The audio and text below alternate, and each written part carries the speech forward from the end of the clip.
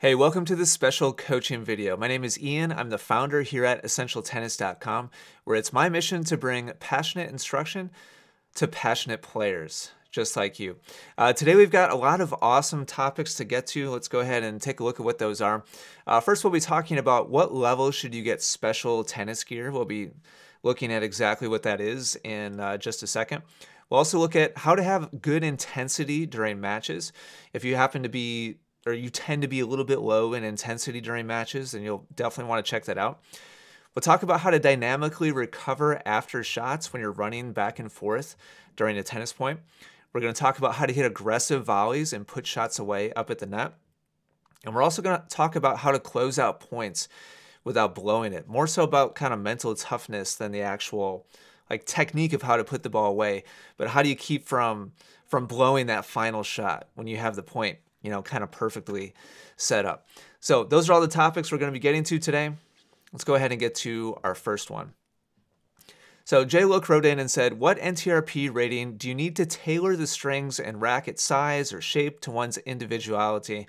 And when do you need to get a second racket? Same question for tennis specialist attire. Okay, so we're going to talk about all those different things. So first of all, let's talk about optimizing racket strings, like the core stuff that you have available to you to actually hit the ball. So any level, whatever, UTR, NTRP, you should be doing that immediately as you enter the game. So even if you're a total beginner player, you should find a racket that feels really solid and confident and comfortable to you. Same thing with strings. And this really comes down to personal preference. You need to know for yourself all of these different things. So this isn't just like an example list. Like, you literally need to know for each of these things, what do you personally prefer? The racket frame weight, the racket head size, the balance of the racket, where most of the weight is, the stiffness or flexibility of the racket, the string pattern, a more open string pattern or a more closed string pattern, the grip size, and then switching over to string material, polyester, or Kevlar just popped in my head. Like back in college, I used to love Kevlar strings in the mains. I put synthetic gut in the crosses, natural gut. How about gauge? How thick or thin the tennis string is? What tension? What shape? There's a lot of strings now that have different shapes, square or polygon or like star shape or round. You need to know your preference on all these things, and there's only one way to know. I think a lot of times players just assume that, oh, the manufacturer is going to tell me like what's best for me. Listen, at the end of the day, the manufacturer's job is to sell stuff. It's their job to sell as many rackets as humanly possible. It's their job to sell as many sets of string as possible. And so they're going to go about it from a marketing and a sales perspective. And I'm not saying that necessarily like in a negative way or a bad way, but just please know that all communication you receive from Babolat or from Wilson or from like Diadem. I'm a big fan of Diadem. That's who I happen to use right now for frames and strings. They're trying to sell rackets. They're trying to sell strings. The only way for you to know for sure what all of these different criteria like feel best to you is to try a lot of different stuff and just find out. And you should start doing that from the beginning. As a beginner player, you should be doing that already. So, second question from Jay. When should you buy a second racket? Well, if you've just got tons of money and you just love tennis and you're just kind of like a gear horse and you just love like collecting rackets, you love having, the big fancy player bag with lots of rackets in it, then just go ahead, go crazy. Go ahead and buy as many rackets as you want. But if you don't have a lot of money, then you totally don't need a second racket until you start breaking strings. If you're not actively breaking strings, like on a routine basis, then you just don't need a second racket. Would it be nice? Is it convenient to have a second one, even if you don't break strings? For sure. But if you're on like a tight budget at all and you just don't want to spend the money, you're like, I know I'm supposed to have a second racket, but do I really need one? If you're not a high enough level and you're not swinging fast enough and hitting enough spin to be breaking strings yet, then you totally don't need a second racket. Okay, and then third topic from Jay was, what about tennis specialist attire?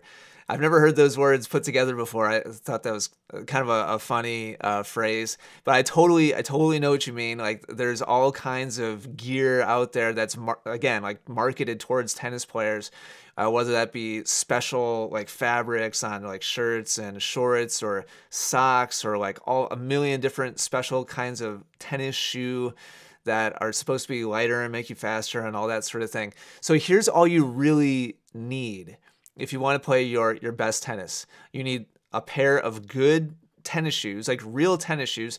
Tennis shoe is kind of a general term, right, for like kind of a sporty athletic type of shoe.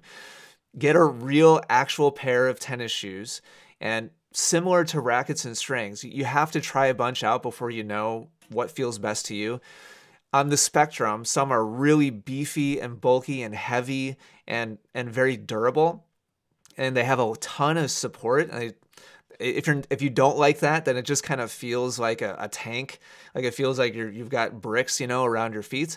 Some people totally love that stability and that confidence that comes with that feeling. And on the other end is much more flexible, much lighter, much lower to the ground. I'm way over on that end of the spectrum.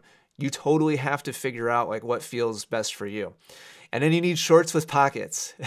This used to be like the number one thing that we would, back when I was teaching full time at like a normal club, we'd have like junior camps or clinics. Man, when kids showed up without pockets, that was like, we would like send them home. Like, man, don't come to like tennis camp unless you have shorts with pockets. You have to have shorts with pockets so that you can put the second ball in your pocket when you're serving. It's just necessary. By the way, always put the ball in your non-dominant hand pocket so that you're not reaching like across. That's like one of the funny kind of beginner things that I see a lot is right-handed people will put the second ball in the right pocket, and then they'll like hit a serve, they miss it, and they have to switch the racket over to their left hand, take the ball out of their right pocket with their right hand, put the ball, and then switch the ball in the racket. Always put the ball in your non-dominant hand pocket. Little pro tip for you there. Okay, and now everything else is personal preference. There's tons of nice to haves, right? Like stuff that isn't really super necessary. Like a racket, like a nice racket bag is definitely one of those things you totally, in fact, I would say be careful when you play a tournament. Be super careful of the person who walks up to the tournament desk with, I only have one racket here, but they have like 3 rackets and they don't have a bag, but they have the handle going through the throat of like the other 2 rackets, and they're just like holding one racket with 2 other rackets, like kind of strung like through it. And they have a big water jug and like 3 rackets. Like, that's the person you really want to watch out for. There's all kinds of posers, that like they want to get like their favorite players shorts and shirt and shoes and racket bag, and they've got like 5 rackets. They might not be the same, or they might be the same, like whatever. You totally don't need all that stuff to be a really good tennis player. For me personally, I love Thorlo socks. I've always been a huge fan of them. I always wear 2 pairs of socks, a pair of Thorlos, and then like a normal like athletic sock over the top of it to really fill my shoes like as best as possible. And I've always really liked Nike tennis, like actual tennis shorts made by Nike. I don't know, something about the fit, like the pocket is really nice for tennis balls. So like those are the things. If I have Nike shorts, I've got socks I like, and I've got the shoes I like, then I'm good to go. Like, I don't need any other special gear to feel like, okay, I'm ready to play like the best tennis that I can play. So hopefully that all makes sense, Jay, and hopefully it's helpful a little bit, gives you a little bit of guidance. Definitely feel free to let me know in the comments down below. Hey, what's up, everybody in the chat? Hey, Nathan, Astrian, Lars, regular loser. Sorry to hear that. Denise, what's up? Good to see you guys here.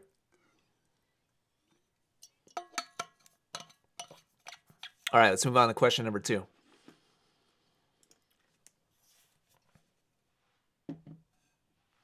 Oh, is this also... I've spent like the last 2 days putting this together, and I just realized that both of these questions are from Jay Look. One like just got submitted, and the other one was like from 3 weeks ago. So Sorry, everybody else, that I didn't answer your question this week. I wouldn't have done this on purpose. So sorry about that. Jay, look, man, it's your lucky day. This question comes to us from Jay. Look, how do you ramp up your intensity in matches? I'm too passive and calm during point to point of not having any urgency. Also, I cannot mentally get myself to play to win and thus take weapons off the table. All I do is play to keep the point going by hitting at the opponent and hope for an opponent to hit the net or out of bounds. Okay, so we're going to talk about all those little individual pieces. So I like to look at intensity as kind of a spectrum. And you might be anywhere on this spectrum. And I'll tell you kind of where I am just as an example. I think I'm on the opposite end of the spectrum as you. On one end, there's like bouncing up and down, like heart rate, like super high. Adrenaline is kind of taking over the system. This is like far end of the spectrum, like overly activated, like overly intense and just kind of really high energy. And as a result, you kind of tend to overhit everything, kind of spray the ball. This is what tends to happen to me. If you go back over the last year and a half and watch my matches, I tend to start off matches like really super hyped up and over-activated. My adrenaline's way too high. I'm swinging way too intensely. I'm spraying the ball all over the place, and it takes me a couple games to like calm down when I don't do a good job of it.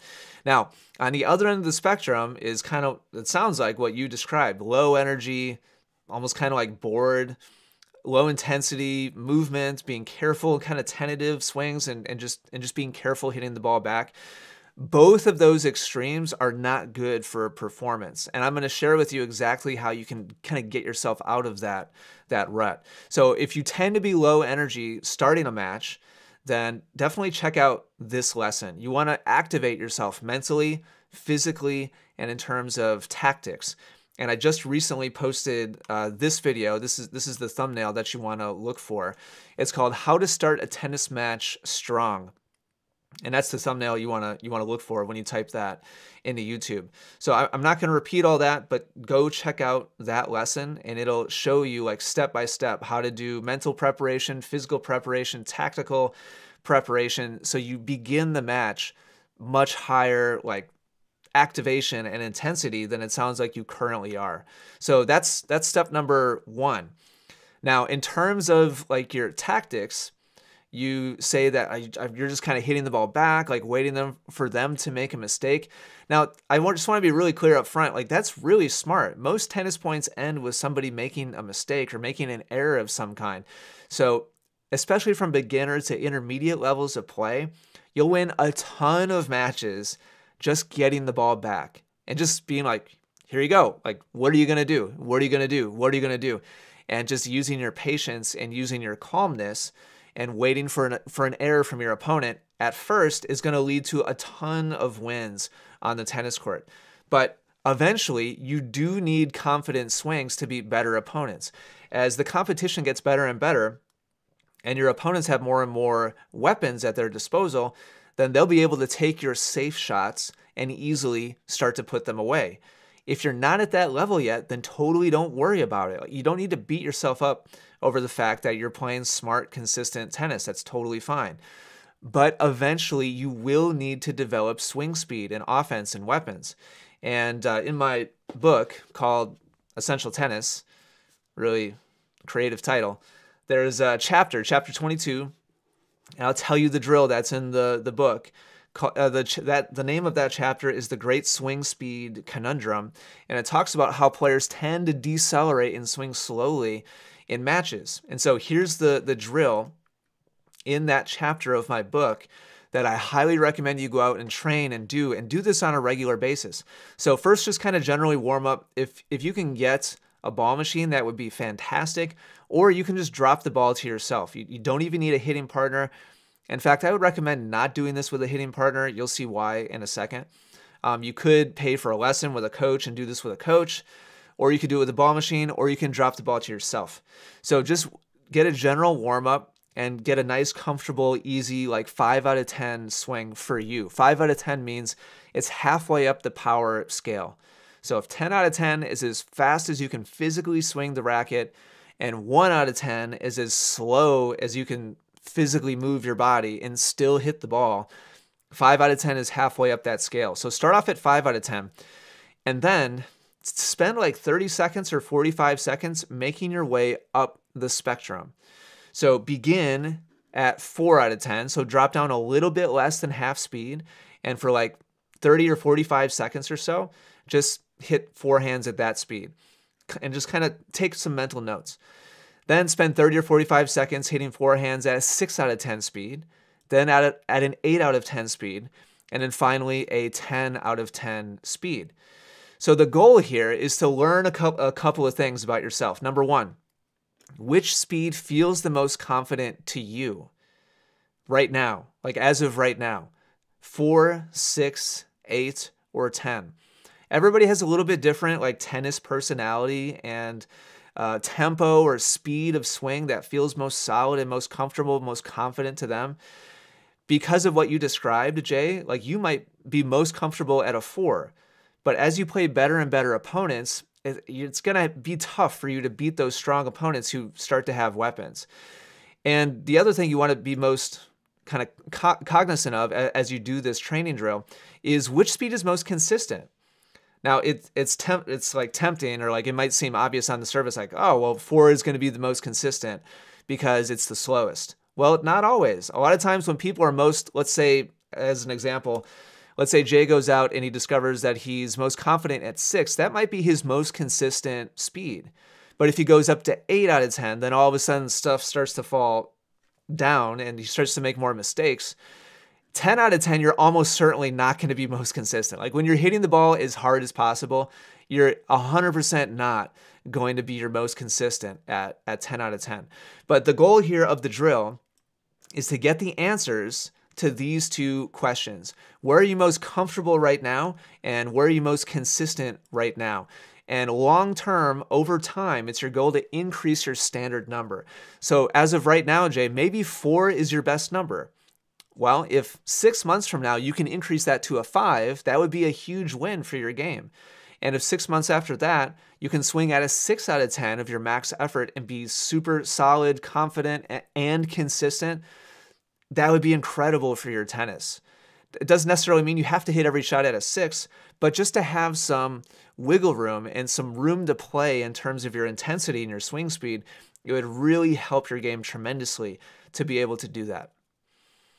So, Jay, hopefully that makes sense. Chris, see the super chat. Really appreciate that very much. Thanks for your support. Tennis with Andy, reviewing regular diadem elevate soon. Think about getting the regular elevate instead of the tour. Yeah, and customizing. I'm not a big like gearhead. Like I'm not big on customization. Frankly, that probably would be the best for me because there's times where I feel like the tour is just a tiny bit hard for me to swing. I'm obviously not like a big, strong, athlete or person. So frankly, for most of my tennis, the regular elevate's probably a better choice. But for the net and for volleys, the tour feels so solid. Like the tour is exactly what I love around the net. And I'm a better net player than I am a baseline player. So that's why I ended up going with the tour ultimately. Okay. I'm going to take a quick drink and then we'll go to question 3. This is what we're going to be talking about. And we'll be looking at a bunch of video examples to discuss how best to recover after getting like stressed or pressured by a good tennis shot.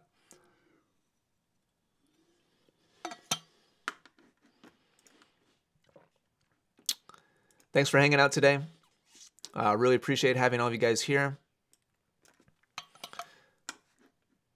All right, let's get down to business. From PRKD, how to prevent recoil effect. I wasn't sure what he meant by this, but I'm pretty sure I'm following as I read the rest of the question. Hitting a strong shot sometimes affects stability and recovery takes a couple of seconds. How can you stand strong and be ready for the next shot? So I'm pretty sure what PRK is talking about is like your opponent stresses you or stretches you. They hit a solid shot like to a corner and you're having to run to hit a forehand or run to hit a backhand.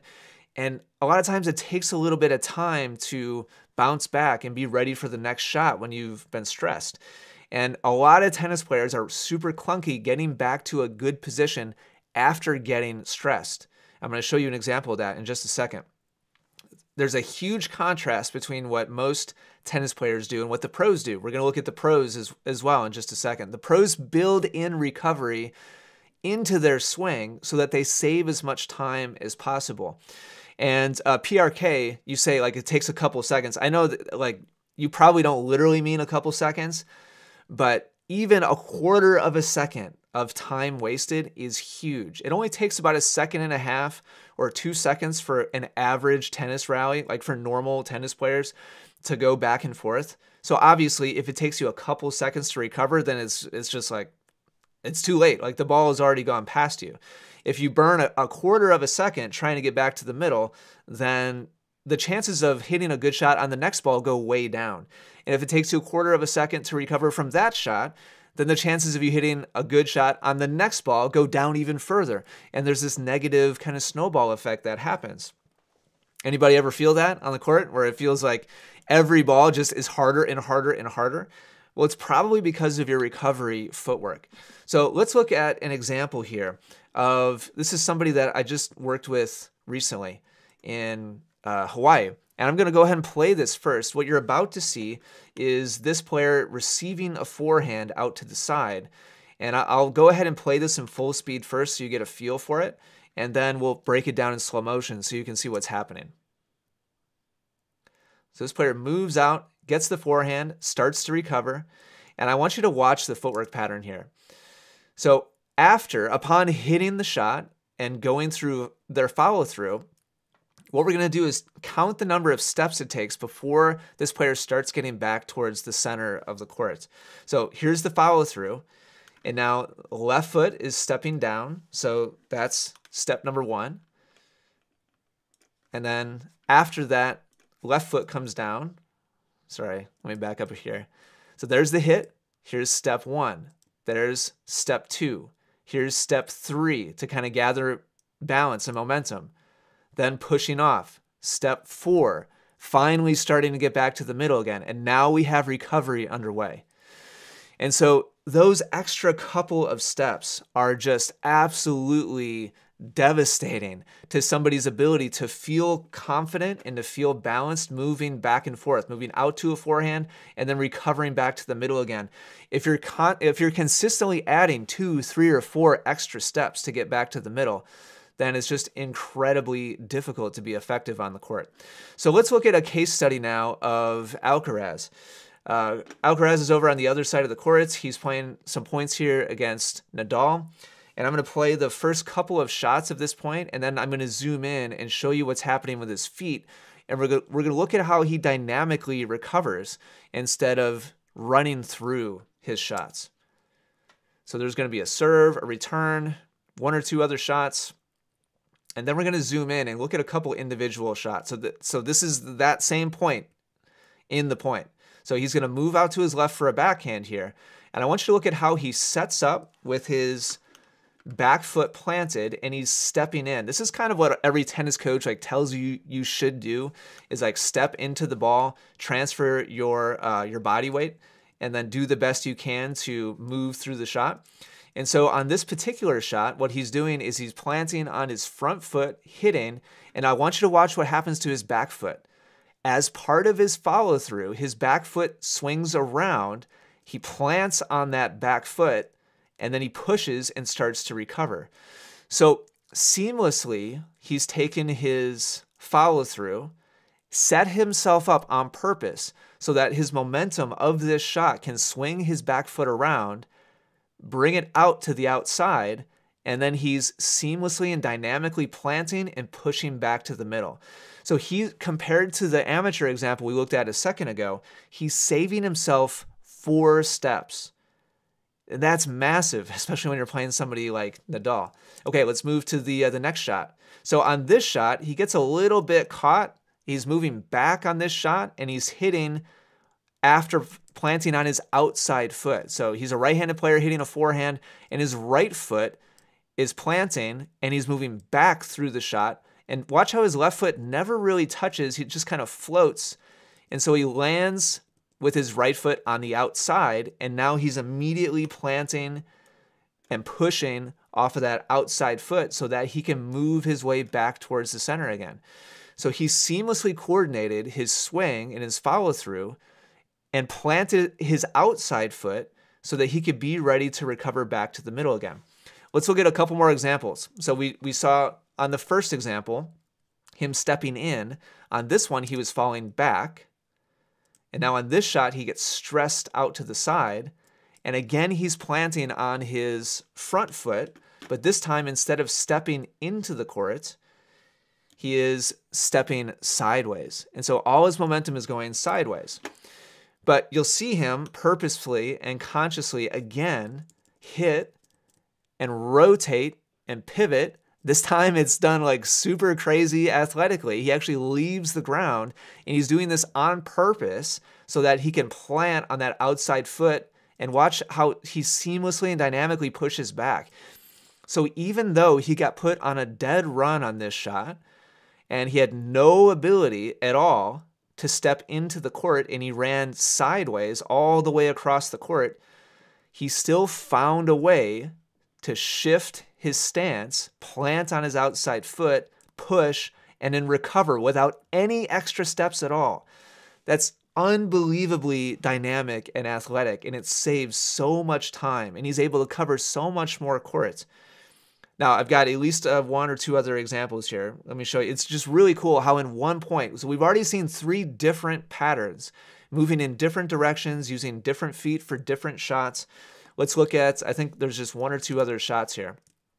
So on this one, we've got a net cord, and he gets a little bit like stuck. He has to stop his momentum, get set up. And again, now he's hitting off his right foot for a forehand, and he lands on his right foot.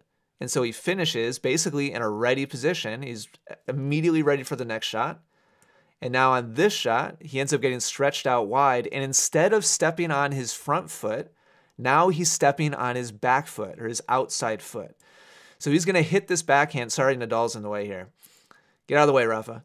So he's going to hit this backhand off his left foot instead of his right, finish the swing, and then catch his momentum. And he's actively sliding after he finishes this shot out to the side and seamlessly, again, catches his momentum so that he can push back in the middle. So we just saw 4 different patterns from Alcaraz, depending on if he could transfer forwards or he was getting slightly stressed out to the side on his left, or he was getting slightly stressed back to his right, or he was getting like mega stressed out to his left on the backhand side. He used 4 different patterns. There's 4 different ways. Sometimes he stepped forwards onto his front foot. Other times he stepped sideways onto his front foot. We saw him step back on his outside foot for a forehand, and we saw him like basically jump and slide to the left on his outside foot for a backhand. 4 different situations, 4 different responses, and in each of those 4 responses, he took 0 extra steps. So the pros obviously are like ridiculous athletes, and they've been training this since they were kids on purpose. And these different ways of doing it are things that you should be training at home as well. So if you want to be the best tennis player possible, you need to balance and finish your swing seamlessly using both feet on both sides.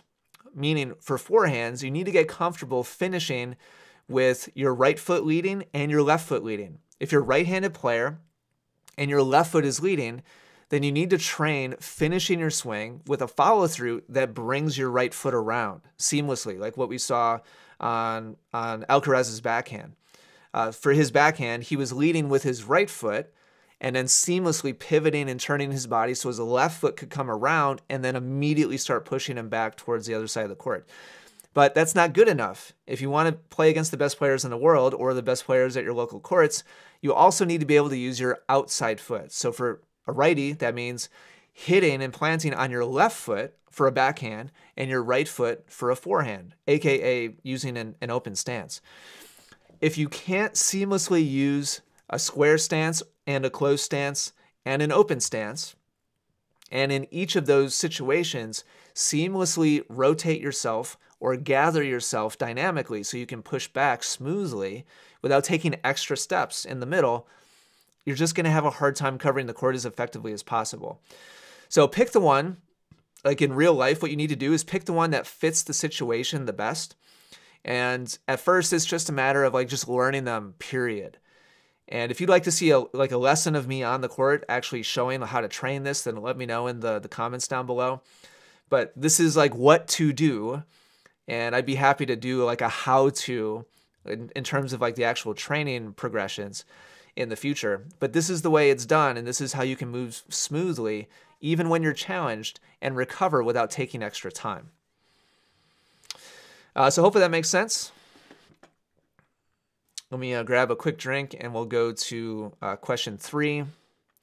Also, if you have not already gone to tennissecret.com, I'm putting together a new, it'll probably be like a 30 or 45 minute training session on this focus topic, how to win twice as many matches with half the amount of running. It all has to do with positioning and targets on the court. And if you can be really strategic and intelligent about where you aim and where you position yourself, then you can dramatically cut down on the amount of running you have to do. It makes the game way easier for you, and it makes it much harder for your opponent. Really smart tennis players they know how to do this, but most players don't know how, and they don't realize that they're actually creating tons of extra work for themselves. So if you'd like to learn how to avoid that, go to tennissecret.com. It's totally free. Just have to tell me where to send the training. I'm working on putting it together right now, and it's going to be a live training session that'll be ready probably in the next couple of days, by the end of next week at the very latest. So make sure to go check that out.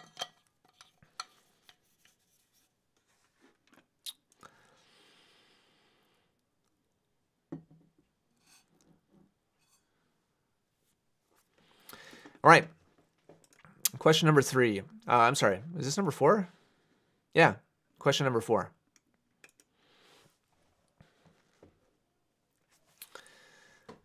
This question is all about how to finish points at the net. I need instructional videos on how to do all kinds of volleys. Videos these days only teach you the basic volley, no punch volleys, I'll put that in air quotes, aggressive ones or put away volleys. I need to learn those to put away points at the net, not just guiding them to areas on the court. Absolutely. Yeah, so we'll cover that right now. We're going to look at some examples of Roger Federer. He's got fantastic volleys. Bottom line is this. A more relaxed hand equals more recoil or bounce back from the racket when the ball hits the strings. The more relaxed the hand is, and also the more force is on the ball, the more the racket gets pushed back away from contact when you meet the ball on a volley. And when that happens, less force goes forwards again.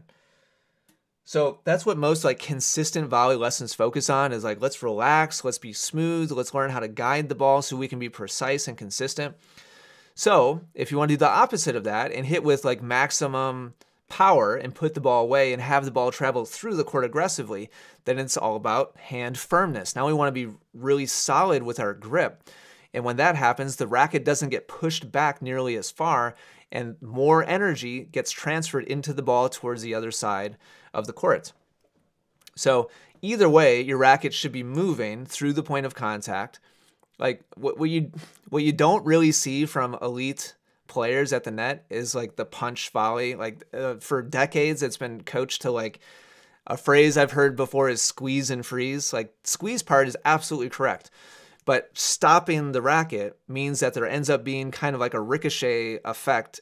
And when you just stop the racket right at contact, it's very difficult to also have control over where the ball is going, because when the racket just kind of hits a brick wall, it tends to kind of have a jarring effect of both the racket face, and also as the ball comes in collision with the racket, if you're in the process of just like bouncing off of that, like that punch motion, then it's really hard to have good control over where the ball goes. So let me show you what to do instead of that. And we're going to use Federer as an example. So this volley right here, it's in slow motion. And I want you to watch how his racket gets pushed away from contact on this shot. I'll play this a couple of times. So watch how when the ball hits the racket actually gets pushed by the ball. So the ball is coming in this direction, and when it comes in and collides with the strings, then the racket actually gets pushed back towards Roger as his racket continues moving down and out towards the other side of the court. And so you can see the face getting pushed back away from the point of contact there. Now, contrast that with this next volley, where he's going to be much more firm, and this is a shot that he's finishing a rally with on this one. Watch the difference in how the racket face reacts and how the racket head reacts. See how on this one, the racket is just like continuing firmly and it just plows through contact? And so there's no more recoil. The racket's not being pushed away from the point of contact. Instead, I'll go frame by frame here.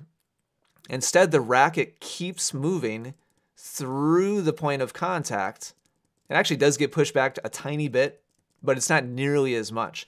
And so there's much more force. His racket is still moving down and through the point of contact, but because his hand is much firmer and the racket doesn't recoil nearly as much more force gets pushed forwards through the point of contact. And so the ball retains much more energy. And so that's the difference between like a guiding, like consistent volley and an aggressive volley. Now, just for fun, watch this next shot, and you're going to see contrast way on the other end of the spectrum. This is a drop volley that Roger hit. So this is as relaxed as physically possible for him. So on this one, his hand is completely relaxed. The ball totally shoves the racket back because he's looking to just drop the ball barely on the other side of the court. So he's trying to take away as much energy as possible. So that's way over on one end of the spectrum, basically as loose and relaxed as possible. All right, here's some full speed examples. And what you're going to see here is a couple relaxed ones and then a couple firm ones. So there's two kind of rallies where that happens. So these first two shots are relaxed ones. This is where he's just trying to guide the ball back in play. And now that's a firm one. And this is a firm one. So watch that again. Watch how on the first two, the racket gets pushed back as it moves through contact. And now watch on this one, it goes through the ball firmer, and that one goes through the ball firmer. And he repeats that pattern. Watch here. How on this one he's soft. You see how the racket gets pushed back? On that one he's soft. And on that one he's really firm. You can tell he's not really super happy with that. That's soft, and that's really firm. Now, the coach in me just can't help but point this out. You notice how he's missing the firm ones? So there's a reason why so much time and emphasis is placed on the calm, smooth, like guided ones. I'm not trying to say like Roger's a bad volleyer or like he's doing a bad job here or anything like that. Simply that as you increase the firmness and the tension in your hand and you start sending back a lot more force, your chances of making an error dramatically go up. So you want to be very picky about when you do firm your hand up. Like you want to be very picky about when you do squeeze tighter on the racket and you send more energy back to the other side. If you do it on a ball that's not super high and or you're not super close, then your chances of beating yourself and just like spraying the ball and maybe missing the net, but having it go too far or having it go wide, your chances of those mistakes happening go way, way, way up when you're firm through a volley.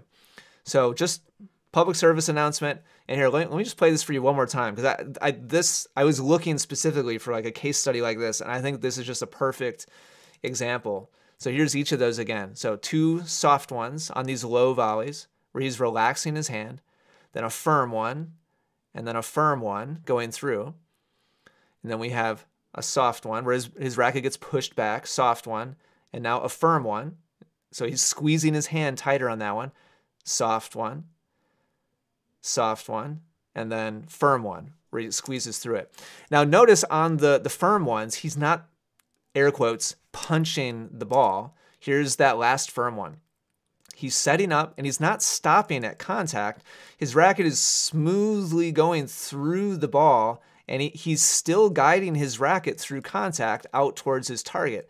The difference is not necessarily in the size of the movement of the racket, the size of the, in air quotes here, the size of the swing. Like, I know everybody says like you're not supposed to swing at your volleys, but good volleyers do have like active motion. They do have a path of movement through the ball. So it's not that they're stopping that swing on an aggressive volley. It's just that their hand becomes more firm as they squeeze and go through the ball, which puts more energy on the ball and makes it go through the court that much faster. So train this, and it's all about becoming mindful of different firmnesses with your hand. Go out with a ball machine and practice, like from a scale of like 0 to 10, like 2 firmness with your hand, and a 4, and a 6, and an 8, and a 10. Try to keep your movement with the racket the same and see how much further and how much shorter the ball actually travels. So hopefully that's helpful. Hey, B-Man. Yep, this is in fact live. Welcome. So we got one more topic. Hopefully you guys are enjoying the topics so far. I'm just going to grab a quick drink, and then we'll get on to question number 5 here. I like this one a lot. I love mental toughness questions.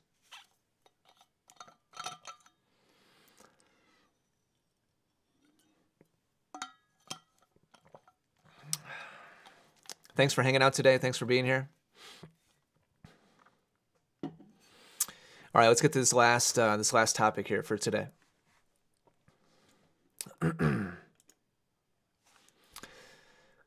Justin wrote in and said, how do you close out points? Because I always end up missing that last ball to finish the point.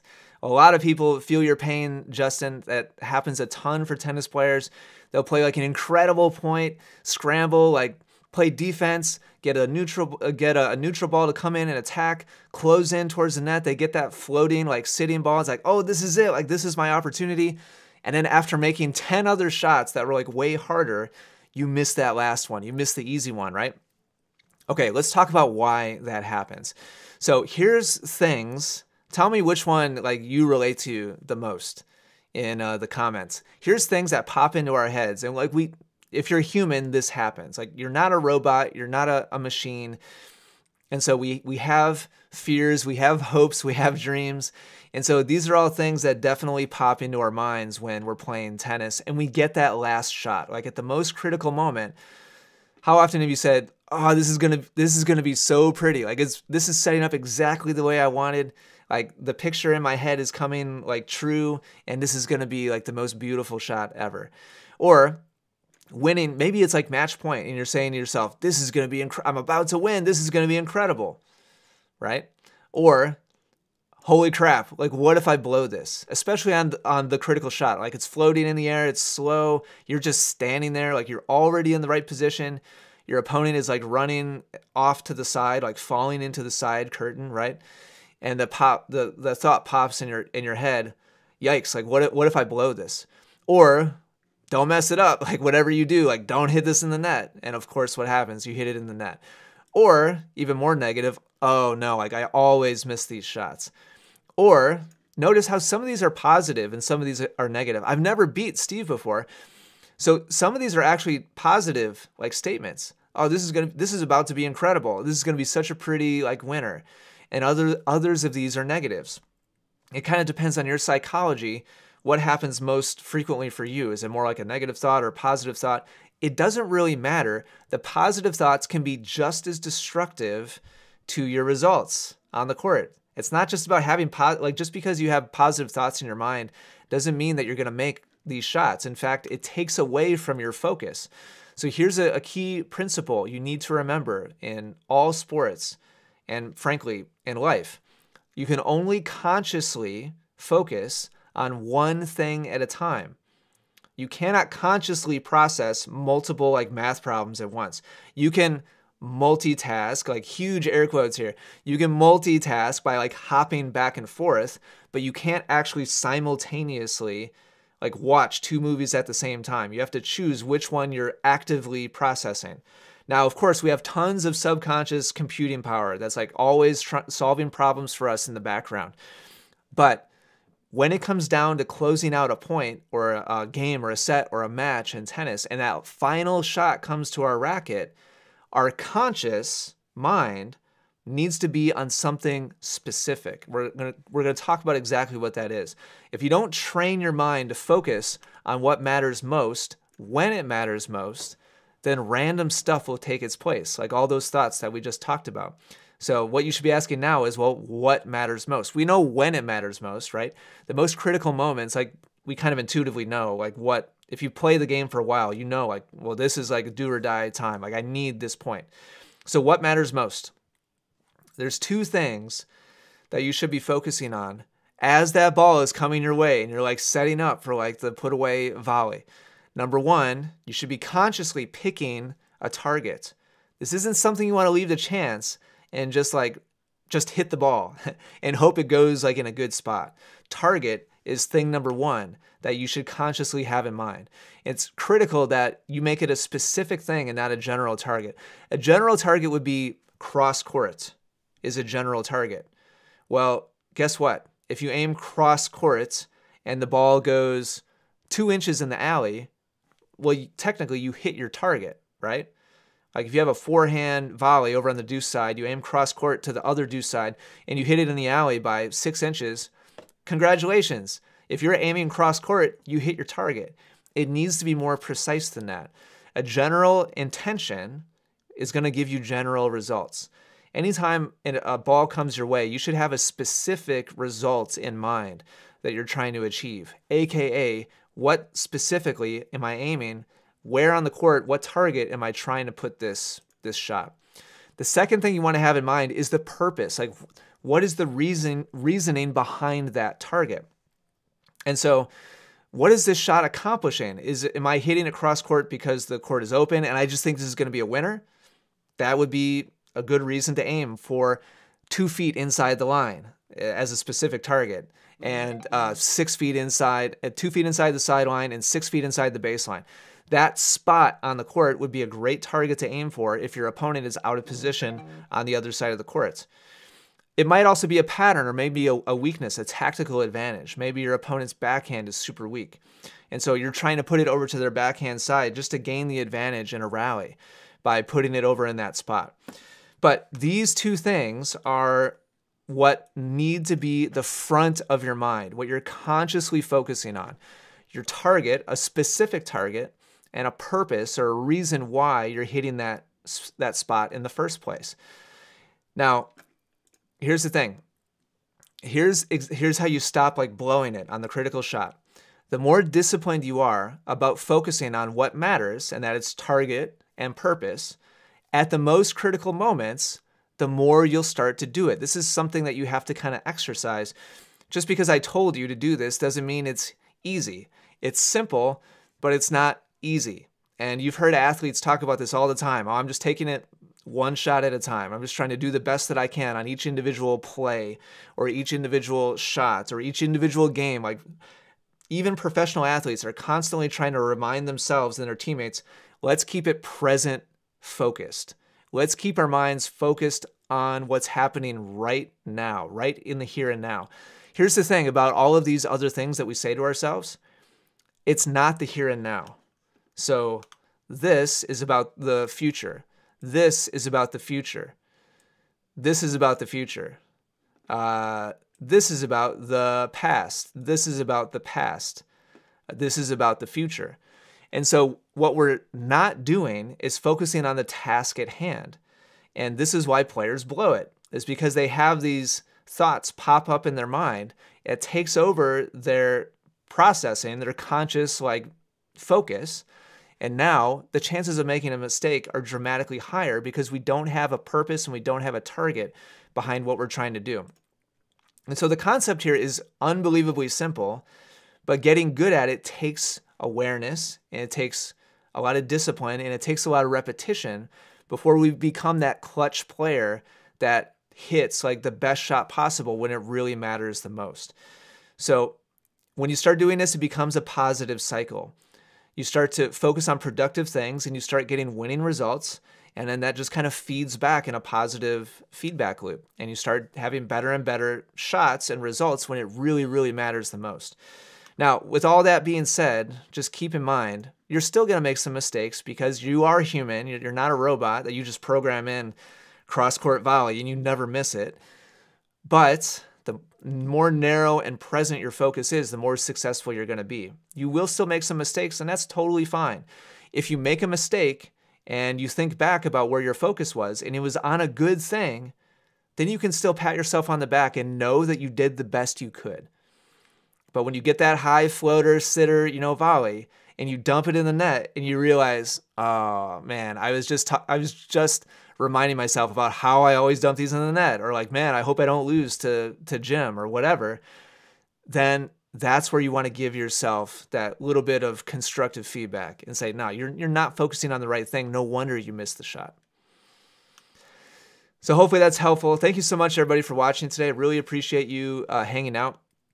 If you'd like additional coaching on how you can win twice as many matches with half the running by covering the court better and picking smart targets, making the game way easier for you, way harder for your opponent, then make sure to go to tennissecret.com. That's all I've got time for today, but big thank you to everybody who was hanging out in the chat. Really appreciate seeing you guys here. Big thank you to Chris for the super chat. Really appreciate that very much. Real quick, Chris, if you're still here, muscle my shot sometimes. Any tips on grip? Mostly happens on volleys close to the net. Okay, yeah, so the lesson I did on the volleys today is exactly what I would recommend. Watch that through if you haven't seen it already. And do some practice with a ball machine would be the best, where you're mindful about your grip tension. And just do some experiments. Like, totally doesn't matter, like if you make it, miss it, whatever. But learn how to get more familiar with yourself and your hand and what happens to the ball when your hand is at different firmnesses. To me, that's like at the foundation of being a really good net player. Denise, you're welcome. Thank you so much, everybody. Thanks for hanging out today. Thanks for your support.